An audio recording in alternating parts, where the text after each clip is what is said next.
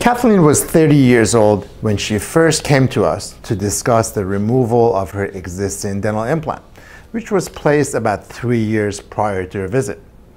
She reported that not too long after her implant placement, she began to experience some odd symptoms, including periodic headaches, skin rashes, and generally not feeling well. She saw her physician and had a range of blood tests done, which were all negative and all within normal. She also reported having sensitivity to metals, including nickel. The implant was checked by her dentist several times, and aside from some bone loss at the top of the implant, it appeared fairly healthy with no evidence of active inflammation or infection. And she also had no pain or swelling near the implant. The X-ray showed evidence of presumed peri-implantitis with about 3 to 4 millimeters of bone loss on the top of the implant.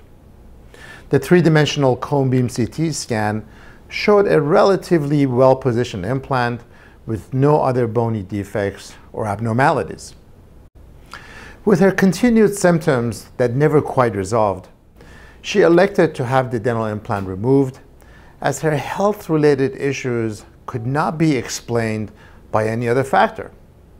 Of course, she understood that with what appeared to be a relatively healthy dental implant, its removal was no guarantee to help improve her symptoms.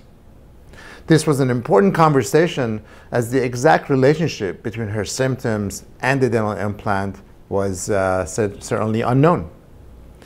The plan was to remove the implant in a non-invasive reverse torque technique and place some autogenous bone particulate in the socket in order to help preserve and augment the bone. So first, the crown was removed from the implant.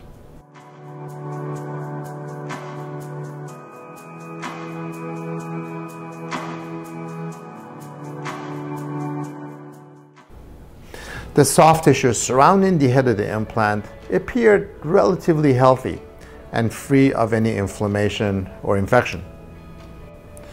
For the dental implant removal, a special device is first placed on the implant.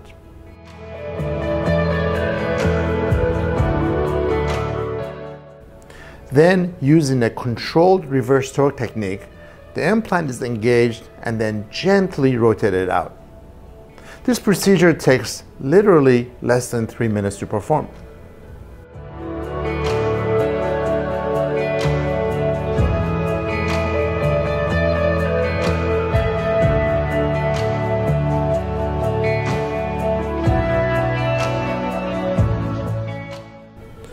Next, the site was cleaned and thoroughly irrigated. And the autogenous bone that was harvested from her wisdom tooth area with a very small incision was then packed into the socket and then covered with a resorbable collagen material to help protect and stabilize it.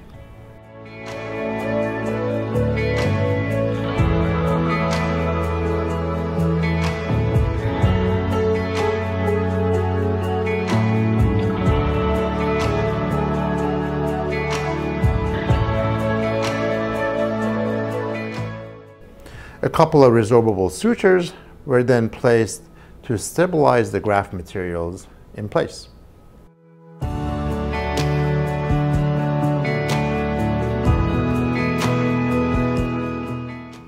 There was no post-operative swelling and very minimal discomfort for a couple of days.